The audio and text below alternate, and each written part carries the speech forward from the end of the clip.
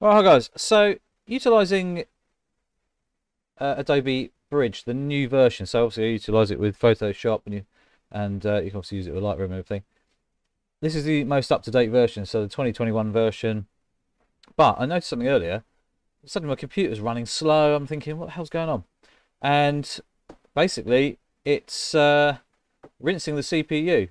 I had it up to, it was like 94%. Oh, there we go, 92, 91, that sort of area. Obviously, my CPU is now at 100%. Not ideal, especially when I'm not really doing anything. So we need to fix this because this is ridiculous.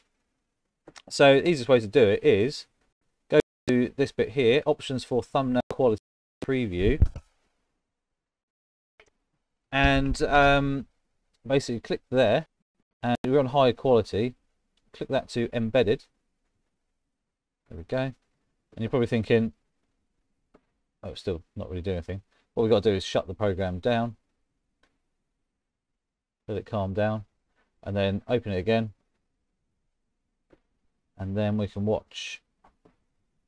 There we go, it's opened up. 19, 15, 13, 10, 5, 1, 0. So there we go, fixed it. So basically that is now not being very hungry at all. So my CPU is now sitting at 6%, even with Adobe Photoshop 2021 open and Bridge.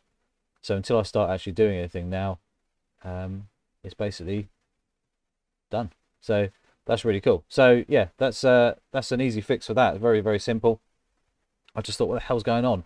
So I think the default on the upgrade is basically that at high quality. So if that's causing anybody any issues and suddenly wondering why their PC's slowed down, or maybe it's even on the Mac as well, not sure.